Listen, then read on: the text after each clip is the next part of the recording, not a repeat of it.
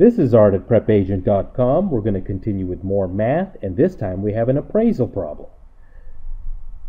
A property in Hawaii was valued at $400,000 using a 6% capitalization rate. Mr. King wanted to use this 8% capitalization rate. How much should he pay for the property? Well, a capitalization rate is also known as a cap rate. It is a rate of return on a real estate investment based on the income the property produces. So again, cap rate equals annual net operating income divided by the sales price of the property.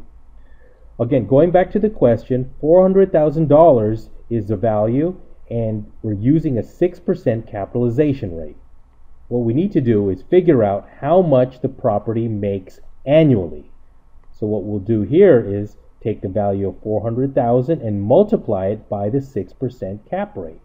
So 400,000 times 6%, or 0.06 on your calculator, gives you $24,000. So $24,000 is the annual net income. Now we're going to take the $24,000 and divide it by the cap rate of 8% that Mr. King wants. So $24,000 divided by 0.08 on your calculator will give you $300,000. So there it is. Mr. King wants $300,000 for that property using the 8% capitalization rate. Hope you enjoyed it. This is another work of art at PrepAgent.com.